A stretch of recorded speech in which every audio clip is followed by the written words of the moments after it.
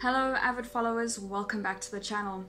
In today's news, Adele's former personal trainer has leapt to the defense of the recently slimmed down star who has come under fire for betraying her plus-sized fanbase. On May 6, her 32nd birthday, the Rolling in the Deep singer caused a stir by flaunting her drastically altered figure on Instagram in a post thanking healthcare workers for their service during the coronavirus outbreak. Peter Gerasimo, who worked with Adele for 4 years between 2012 and 2016, called for less judgment of the newly lithe mom of one on Instagram page. My hope is that people appreciate the hard work that Adele has done to improve herself for the benefit of her and her family only, he wrote. She did not lose weight to make others feel bad about themselves.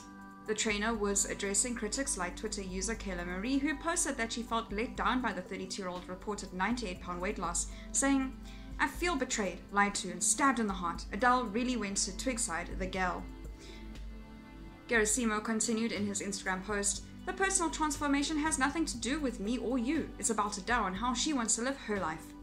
Speaking to Insider, the trainer revealed he worked with the songstress in London, England, before she moved across the Atlantic to live in Los Angeles with her son Angelo, now 7 years old. On Instagram, he said it was well documented that Adele has undergone some tough personal changes since switching continents. "It's only natural that with change comes a new sense of self and wanting to be your best possible version," he said. Earlier in the post, he said that disheartening to read negative commentary and fat-phobic accusations accusing the genuineness of her amazing weight loss. He said that his mission with Adele was never about getting super skinny, it was about getting her healthy.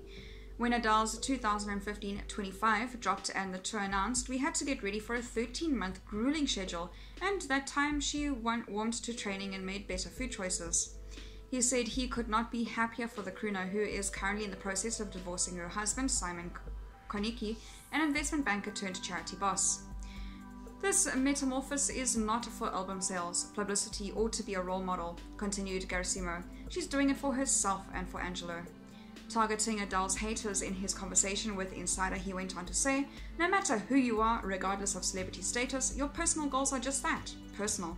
Sadly, social media is too commonly used to a vehicle to spread armchair negativity without any consideration or responsibility for the personal impact on that individual.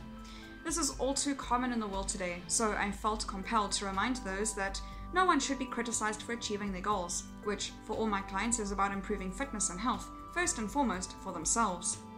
That is all for today's news. Thank you very much for watching. I'll see you next video.